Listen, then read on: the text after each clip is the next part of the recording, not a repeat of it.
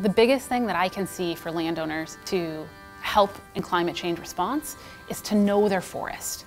We're going to visit 3 different stands from the point of view of assessing their risk associated with projected climate change. Yeah, so this is red spruce.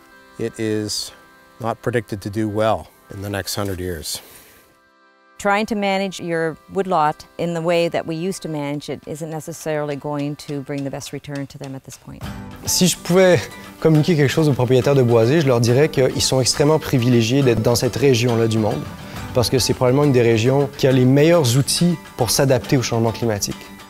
If a landowner wants to manage their forests towards climate change adaptation, they need to know what they have. Where do they live? What kind of forest is it? What kind of sites do they have to work with? What kind of species do they have to work with?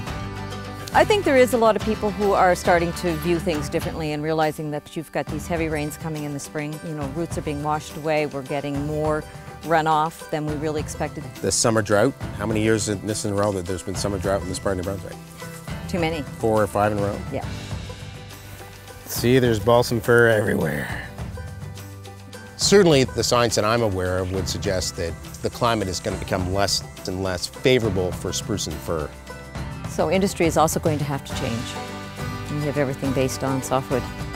Maintenant, ce qui reste à faire, c'est de passer de cette connaissance scientifique à une application et une diffusion de cette connaissance-là dans les propriétaires de boisés.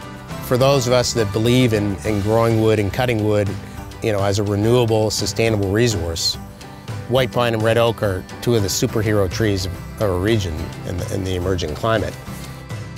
One thing I really noticed about talking to landowners is sometimes they're just not aware of the options that are available to help them manage their land. Il faut être proactif pour minimiser les impacts dans le futur. I think that we owe it to future generations to try and minimize the negative impacts on the things that we value from the forest. Interesting times coming. It's not your grandfather's forest. No.